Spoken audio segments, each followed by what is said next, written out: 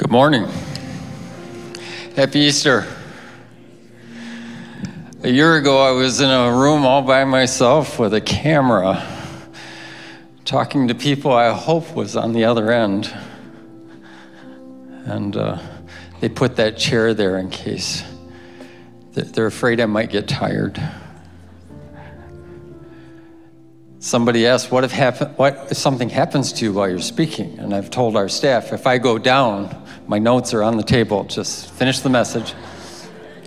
And then someone said, the second person has to finish the message, because the first person should actually not just step over you and preach the message, they should take you out, and then that's how that works.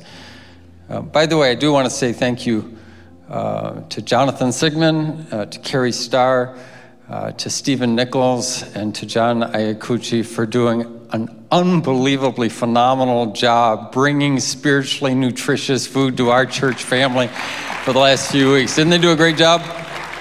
Amen. So here today we're focused on one thing that could mean a lot more to us than maybe we imagined. In John's Gospel, chapter 20, it says, on the evening that was the first day of the week, when the disciples were together with the doors locked, for fear of the Jewish leaders, Jesus came and stood among them and said, peace be with you. Couldn't we use a phrase like that today? And after he said this, he showed them his hands and his side, and the disciples were overjoyed when they saw the Lord. And again, Jesus said, peace be with you. As the Father has sent me, I am sending you. And with that, he breathed on them and said, receive the Holy Spirit. If you forgive anyone's sins, their sins are forgiven. If you do not forgive them, they are not forgiven.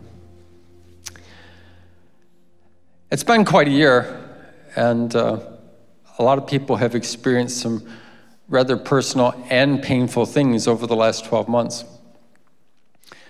I find it interesting that a lot of what we have been going through was something that the people closest to Jesus were going through on the very day that is the anniversary that we're celebrating. Mary is outside of the tomb. You can read her experience earlier in John's Gospel, chapter 20. She's so stricken with grief that tears are rolling down her face and she's crying. She can barely look into the tomb. She can't enter it. Maybe you've been in a place where you've experienced grief like that. And she's just weighted down. I think a lot of people have gone through significant grief over the last 12 months. Some of us have had loved ones that have died, and funerals had to be postponed or attended virtually, or very few people gathered in a room. I've done funerals in the last year where there's as few as 6 people in the room, and no one can get close to each other. We have people that we love that we've been distanced from for their safety, parents and grandparents who are struggling to be able to care for themselves, and from a distance we've watched some level of decline and maybe increased confusion. And the grief is real, and Mary was experiencing incredible grief, and many of us in this room are too. So maybe there's something that happened to Mary that will help us. Thomas was interesting. Usually when he's referred to by people who've been around church for very long, they have a word that precedes his name, and it's doubting Thomas. And he gets that reputation because what happened was he made a determination. He told his fellow disciples, I don't believe that Jesus is raised from the dead, and until I see him with my own eyes and touch him with my own hands, until I see the wounds that they inflicted on him on the cross, I'm not going to believe. And for almost all of my life, I thought, well, that was just a statement about Jesus, but it was actually a bigger statement than that. He was telling the people that he was the closest friends with, that he'd had the closest relationship with, that he didn't just do life with once a week for an hour. It was every single day. They walked together, they ate together, they did everything together. And he's telling them, I don't believe you. Just incredible doubt. I think our culture has created all new kinds of level of doubt. We don't know who we can believe. We doubt things are as good as we are told, and we doubt things are as bad as we are told, and we just don't know who we can trust anymore. Even people who we used to put a lot of credibility in that were close to us, we don't know what their sources of information are, and they'll come to us very excited or worked up about something, and we don't know if we can buy into it. And then the disciples were hiding. Their conversations were awkward. If you've ever been around people who are afraid, it's really an uncomfortable environment to be in. Their hope was gone. Their fear was at an all-time high. If they could take Jesus, the leader of their movement, out and crucify him publicly, it wasn't something that was done quietly in a corner, what kind of purge would follow to rid the culture of people who named themselves after him? So they couldn't risk being seen. How they would come and leave the room would have been very carefully guarded secrets. And when they were in the room, the door was locked. And if somebody knocked on the door, there would be a quiet hush that would fall across the room. They tried to imagine a different kind of future, but all they could imagine was getting caught and being killed. It was a lot of fear. And I think a lot of people have struggled with fear over the last 12 months. Maybe part of your concern is that you would be infected with a virus that swept our globe. I'm told that nearly 130 million people globally have been infected with this virus, and nearly 3 million of them did not survive that infection. Funerals were had for lots of people with a lot less people in the room. There's some who are afraid that a lot of this was just some giant hoax that was intended to limit personal freedom and increase governmental control over our lives, and that was going to alter our future. Some people have been afraid that they've been missing out on important moments in life. If you're a young adult, you know this is a window of opportunity. There are going to be things that you can do now that you won't get to do later in your life, and it feels like the culture is closed all those doors and you're missing out on something. And if you are a grandparent and your grandchildren are growing and you've not been able to get together with them, you feel like you're missing out on something, and people have been afraid of that. Some people are afraid that the measures that have been taken were not nearly enough for the risk that is in play, and so they would just prefer we don't do anything, like just everybody stay home. And some have become afraid to meet with family members, not because they're afraid of catching a virus, but they're now afraid of the unfiltered and heated language that is used to defend their position or demean yours. There are people who don't get together with family now, not because of a virus, but because of the kinds of conversations that happen. There are some that are afraid for their children, that their children could get sick, or with it being out of school for a year, that they're not going to be able to catch up, and it's going to affect their lives in some way. And I know this will seem strange. I'm sure it didn't happen in New York, but I've heard it has happened in other states where people were afraid politically, afraid that their political party or their political candidate wouldn't win election, or even more afraid if the other party and the other candidate won elections. And both conservatives and progressives told us that if the opposing party won, democracy as we know it was over. We were told that. We were afraid our country would be torn apart by racial injustice, that our economy would collapse and we wouldn't be able to provide for our own families, that the people responsible for enforcing the law would either overreact or fail to react to very serious situations. There have been good friends that we've had for many years, and we're afraid to have interactions with them because we're afraid now we will be misunderstood. If you've been angry at all over the last 12 months, there's a really good chance that the source of that anger is actually fear. There's a thing called fight or flight syndrome. The fight part is a real thing, and our culture has done a lot of both. with all that we're facing, with all that we're carrying, with all that we're enduring, there are a lot of people who are saying, they're asking this question, so what difference does it make if a man who was put to death over 2,000 years ago, somebody saw him alive after his funeral? It doesn't help me with my grief. It doesn't help me with my fear. It doesn't help me with my doubt. What difference does it make? And I actually think that's a really good question, and it's one that deserves some serious attention. What if the resurrection of Jesus is the only thing that can comfort our grief, that can resolve our doubts, and that can quiet our fears? It did for the characters in the story that we read about today. So, I think Christians rightly focus a great deal on the cross and the crucifixion, the price that was paid by Jesus. I think that lots of people wish that forgiveness were just a decision that God would make rather than a price that would have to be paid, but a real debt had to be paid, and God was willing to pay it himself. We don't think as much about the resurrection. We know that because of the cross, our sins are forgiven, but what happens as a result of the resurrection? What are the personal benefits that flow towards me? So I think three things about this, and I'd like to take the rest of my time this morning talking about them. And the first is this, is that the resurrection of Jesus is rational. It's rational. I know there are people in our world that think it's impossible and unlikely, and that people who actually believe it have just fallen prey to some legend or folklore that's been handed down through the ages.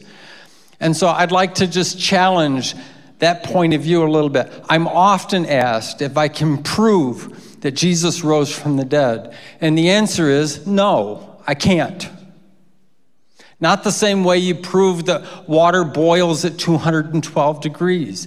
If you've got a heat source in a container with water and a thermometer, you can reproduce that scientific experiment over and over and over again. But this is not a scientific experiment, it's a historical event. And when you think about it, everything that has been an historical event, including the resurrection of Jesus, is not something that's reproducible. But we often believe historical events.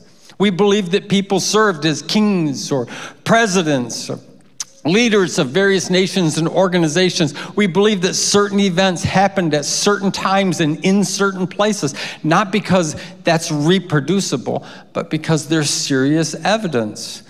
There are people who were witnesses. There are writings that occurred at that time. There are historians that have undertaken the rigor of determining what was fact and actually happened and what was just legend or folklore that got handed down. And so people do believe that those events occur. So what about the resurrection of Jesus? Well, there actually is considerable evidence. Multitudes of people who had opposing worldviews changed their minds. I know, we just gloss over that like it's nothing. Do you know anybody that's changed their mind on anything in 12 months?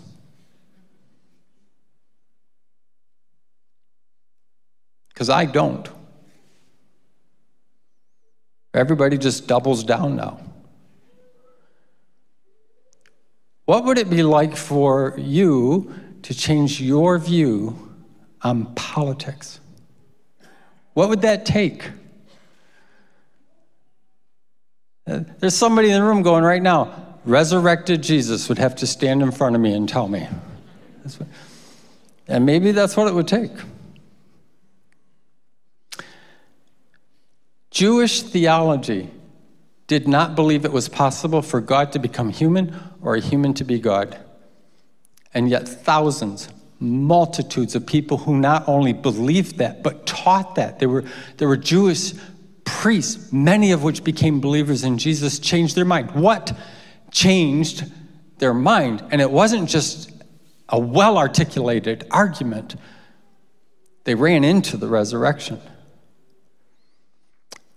In that world, in that time, the worldview of both Jews and Romans was not to believe in the resurrection. The Jewish people believed that there would be a resurrection, but it would occur at the end of all things in the final judgment when all of the righteous would be raised at the same time. To have an example of that before that time was considered theologically unacceptable. And for the Romans, they didn't want to be resurrected. They thought that the material world was corrupt and their goal was to be free from it. When their spirit separated from their body, they never wanted to come back. And yet multitudes, tens of thousands of people who had a different worldview on resurrection changed their mind. What changed their mind? There were actually witnesses of the resurrected Jesus, and not just one or two, but hundreds. Paul says over 500 witnesses at one time. If you were on a jury in a courtroom and they brought in over 500 witnesses to give testimony and all of them agreed, would you really sit in the jury box and go, I know they all agree, I just don't buy it? Would we do that? And by the way, the people who made those statements, they were still alive at the time that the Gospels were being circulated. When Paul writes about them in his letters, he says most of these people are still alive. He even gives you some of the names, and he said you could go ask them for yourselves. And by the way, those people, they paid an incredible price for sharing that information. They weren't just mocked for sharing that. They were murdered. They were tortured. They were fed to wild beasts. They were burned alive. It was way more serious than getting called out on social media. Why didn't they say, well, it's what I thought I saw, but I guess I could be wrong? And you might be thinking to yourself, well, they had integrity. That's not what helped them tell the truth about what they had seen. It's that once they saw the resurrected Jesus, that killed their fear of death. Death was no longer the last thing. It wasn't the bitter end. There was something more. There was something better. There was something unending. There was something that was very real, and you couldn't scare them with death anymore. Peter, prior to the resurrection, was the kind of guy who could be intimidated by a servant girl. She asks him 3 times in a courtyard when he's warming himself by a fire if he knows who Jesus is, and 3 times he denies that he ever knew him, didn't have any idea who this person was. And yet, after the resurrection of Jesus, it doesn't matter what you threaten that guy with, he will stand up and he will speak up because he's no longer afraid of death. The resurrection is rational, and the resurrection is powerful. You know how much it takes for you to get out of bed this morning. Some people didn't make it. It was too much. They looked at the ceiling, and they felt the warmth of their blanket, and they pulled it over their head, and they are there still, and they will watch us on demand later today. You know what it takes to get your family going. And some morning it takes all that you've got. You know what it takes to recover from an injury or from surgery. You know what it takes to keep showing up for work, to keep showing up for your family, to keep showing up for school, to keep showing up for your team. It takes everything you've got. So what does it take to walk out of a tomb? I'm not talking about 3 minutes of no respirations, no pulse, no blood pressure. I'm talking 3 days. I know the ancient world didn't have our technology, but they weren't stupid. They could tell when death had claimed someone they loved or an enemy. Their lives depended on being able to discern that. So how much power does it take to bring someone back from the dead? It's been a common theme in books and movies for most of human history, that someone would seek that power, not just to build an empire or control massive amounts of money, but to bring someone back that they love so dearly. And they knew it would be more power than they had ever seen in the world. Everyone agrees it's the hardest thing to do. We have power that can end life. We don't have power that can bring it back from the dead. There'll come a moment in your life, if you live long enough, that a medical professional will share some information and some news with you. They'll say something like this: "I'm sorry, but it's over. There's nothing more that we can do. If I had any option, I would exercise it. I'm sorry." And when they say if they had an option, they would exercise it, they mean it. That power is not at their disposal. It was for Jesus. The resurrection is powerful. You could harness all the electricity that humans are able to produce and add to it all the volts of every bolt of lightning that's ever fallen from the sky, and include all the energy we're able to create through atomic and nuclear weapons. And not all of that combined can bring a person back from the dead. We can create power that can take lives, and lots of lives, but we can't create power that can bring life back from the dead. We can save lives, we can extend life, we can create life. We cannot bring life back from the dead. What kind of God are we dealing with? Not just a God who can spin untold numbers of stars and suns into space and create planets and moons and plants and animals and people and birds and fish. I don't know how much power that took, but I can tell you that it is nothing in comparison to the power it takes to bring something back from the dead. Resurrection is powerful, but resurrection is also personal. I hear lots of news that has no direct impact on me. Did anybody notice that one of the largest ships in the world got stuck in the Suez Canal? Did anybody notice that? Did that affect anybody's life? I was told by large numbers of people how much joy they found in that. Yeah, it's like, well, if they can get stuck, I don't feel so bad. I mean, so I'm a little stuck. It's not that big a deal. And after they finally got it unstuck, by the way, this actually happened. They've got a picture of this on television, and it's on our screen. And for those of you who know me, I like to solve problems, or at least try. And I'm getting so energized by the thought, and I'm standing now, and I'm right next to the TV, and I'm pointing, if they would just do this, and my wife takes her phone out. And I know what she's going to do. She's going to take a picture or video, and she's going to post it for everyone in the world to see. I said, "You put that away." And she said, "I'm just going to send it to Jonathan." And then Jonathan would post it for everybody to see. She told Jonathan that she was going to do that. And Jonathan said, "Well, he's back." That's what that means. What I heard from a lot of people after the fact was, there were memes on social media, "Put it back." They found such joy in the ship being stuck. It really didn't. It's possible to increase the cost of something in my life down the road, but no personal loss, no difference. There are things I'm completely ignorant of that are happening in our world. Makes no difference to me. There are things that I may know, information I may have. It doesn't really affect me.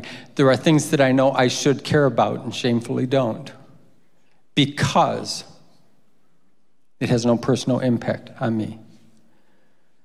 And for lots of people, including in this room, the resurrection has had no personal impact. You're willing to consider it possibly happened, but what difference does it make? You can show up and worship, you can sing songs, you can listen to religious teachings. We can hope our past has been forgiven, but at the end of the day, we're a lot like Mary, outside of environments we wish we could enter, but our tears and our sorrow keeps us from going in. Or like Thomas, or we're afraid to believe something good because we don't think our hope can be dashed one more time. or like the disciples, locking the doors, hushing our tones, afraid that the best day we've ever lived is nothing more than a memory, and what lies ahead is a problem. Resurrection has to become personal. If it doesn't, a lot of collateral damage gets done in our life. Dreams die, shouting suffocates, resolve, running away always takes less energy than standing up and staying. Truth winds up being not spoken, hopes and dreams are not shared, and eventually we all wind up saying the same things we never want to hear someone say to us. Nothing's going to change. There's nothing more I can do. It's over. And that is being surrounded by a kind of darkness and confined in ways that feels a lot like a tomb. There are lots of people who still have a pulse, they still have respirations, they still have blood pressure, but they're no longer living. Resurrection hasn't become personal. This is what it says. Now I ask the worship team to come out. Paul began to think about this. If you don't know who Paul is, he's one of the chief leaders of the early church.